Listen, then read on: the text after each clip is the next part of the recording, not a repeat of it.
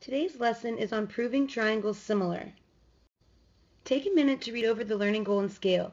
Find where you are on the scale before we begin the lesson. We can show that two triangles are similar when we know the relationship between only 2 or 3 pairs of corresponding parts. Remember, there is no angle postulate or theorem for determining if triangles are congruent. However, if all 3 angles of one triangle are congruent to 3 angles of another triangle, the triangles are definitely similar. Also keep in mind the triangle third angle theorem. If 2 angles of one triangle are congruent to 2 angles of another triangle, then the third angles are also congruent. This leads us to the angle-angle similarity postulate. The angle-angle similarity postulate says if 2 angles of one triangle are congruent to 2 angles of another, then the triangles are similar. In example 1, we will use the angle-angle similarity postulate. Are the 2 triangles similar? And how do you know? Let's take a look at triangle RSW and triangle VSB. We know that angle R is congruent to angle V because they're both 45 degrees. We also know that angle WSR is congruent to angle BSV because they are vertical angles. Since 2 angles of one triangle are congruent to 2 angles of the other, the 2 triangles are similar. For part B, let's look at triangle JKL and triangle PQR. We know that angle L is congruent to angle R because they're both 70 degrees. However, angle J and angle Q are not congruent because one angle is 30 degrees and the other is 85. We don't know the measure of angle K, but we can figure it out by the triangle angle sum theorem. We also don't know the measure of angle P. So let's find the measure of angle K and the measure of angle P with the triangle angle sum theorem. Since angle K is not congruent to angle Q and angle J is not congruent to angle P, the 2 triangles are not similar because the corresponding angles are not congruent.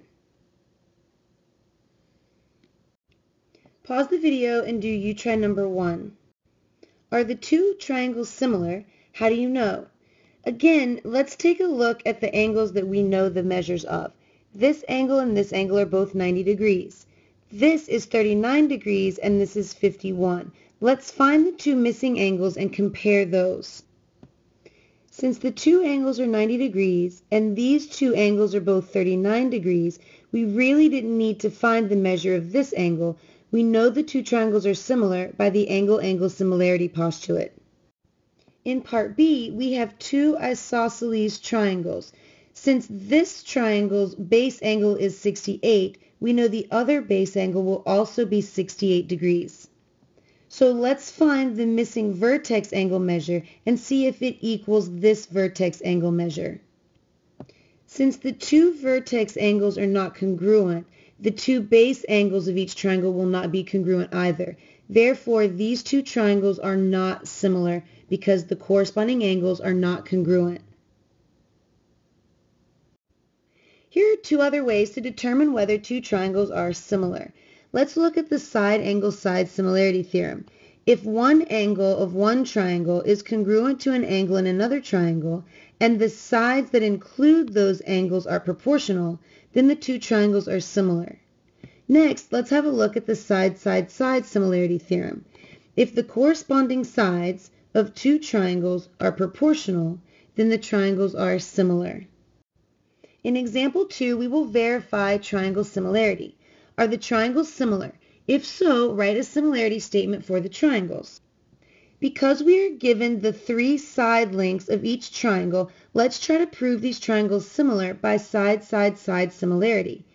If the corresponding sides of the triangles are proportional, then we have similarity. Let's start by writing the ratio of the lengths of the shortest sides of the triangles, 6 and 9. Next, let's write the ratio of the lengths of the medium length sides of the triangle, 8 and 12. And finally, let's write a ratio comparing the longest side of the triangle, side SU, which is 10, to side WX, which is 15. Since the ratios of all 3 corresponding sides are congruent, they're all 2 to 3, then the triangles are similar. So triangle STU is similar to triangle XVW. Be sure to write your triangles in corresponding order. For part B, we're going to look at triangle KLP and triangle KMN. Let's compare the left side of each triangle, 8 to 8 plus 2, or 10.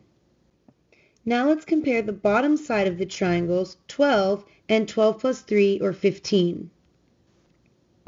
Since angle K is part of both triangles, it is congruent to itself by the reflexive property.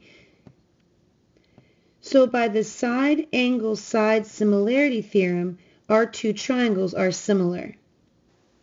So triangle KLP is similar to triangle KMN by the side-angle-side similarity theorem because two of our sides are proportional and the included angle is congruent. Pause the video and do you try number 2. Are the triangles similar? If so, write a similarity statement for the triangles and explain how you know the triangles are similar. Let's start by looking at the fact that side AC and CB are congruent and side EG and GF are congruent. They will share the same ratio, 6 to 8. The third side of each triangle, AB and EF, will be the ratio 9 to 12. Since all three pairs of corresponding sides are proportional, our triangles are similar by the side-side-side similarity theorem. Be sure to write your similarity statement in corresponding order. In part B, triangle WAL and triangle EAC are overlapping triangles. They share angle A, and we're going to compare the ratio of side AW to AE and AL to AC. Since one angle of both triangles is congruent and the corresponding sides that include that angle are proportional, these two triangles are similar by the side-angle-side similarity theorem.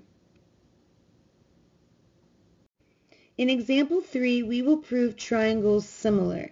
The given is that side FG is congruent to side GH and side JK is congruent to side KL.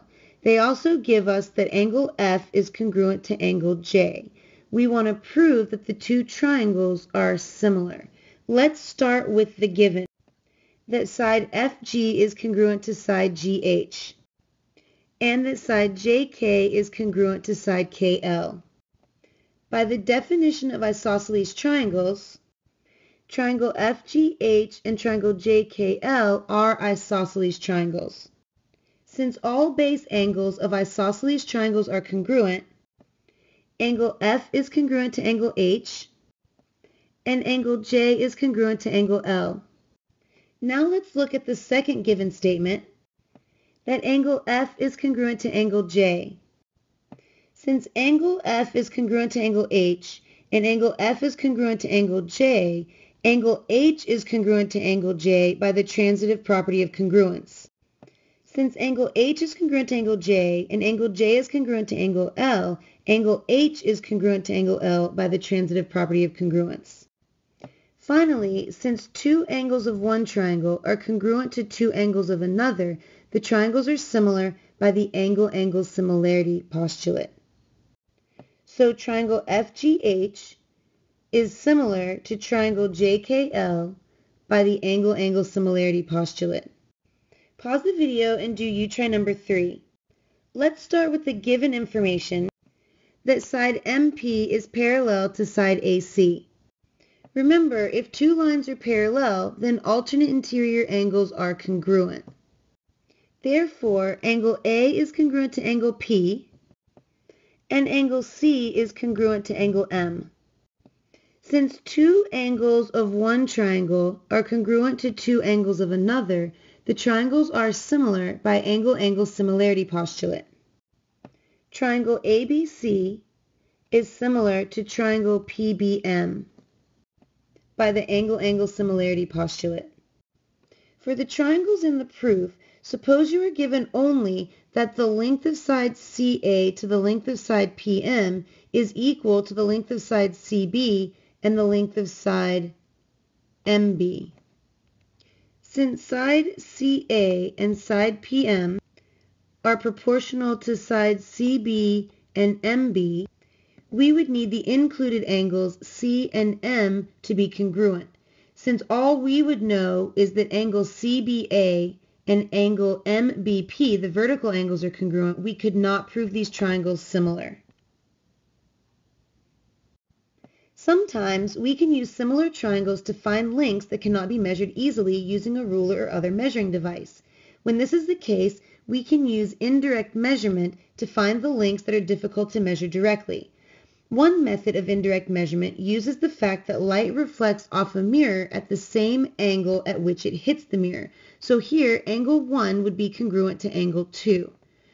Another method uses the fact that the shadows of objects are proportional at the same time of day. So this shadow would be proportional to this shadow. In example 4, we will find lengths in similar triangles. Before rock climbing, Michael wants to know how high he will climb. He places a mirror on the ground and walks backward until he can see the top of the cliff in the mirror. What is the height of the cliff? By what Michael has done, he has formed two similar triangles. So let's write a proportion comparing the height of Michael to the distance he is from the mirror, to the height of the cliff, and the distance the cliff is from the mirror. Now let's use the cross products property to solve for x. Let's multiply our extremes, and then multiply our means. Divide both sides by 6, and x equals 31.17. So the height of the cliff is approximately 32 feet. Pause the video and do you try number 4. Why is it important for the ground to be flat to use this method? We know that the light reflects off the mirror at the same angle as it hits it, so we have two congruent angles here. If the ground is flat, then the cliff is perpendicular to the ground, making a 90-degree angle, and Michael is standing perpendicular to the ground, making a 90-degree angle. Therefore, we would have angle-angle similarity. If the ground is not flat, the cliff and Michael's angles would not be congruent, and therefore we could not have similar triangles. Now is your chance to see how well you understand the lesson. Pause the video and do the lesson check. Don't forget to check your answers on the next slide. If you're uncertain about any of the questions, please be sure to ask me in class. Now take a minute to reread the learning goal and the scale. Have you climbed any higher on the scale since we started the lesson?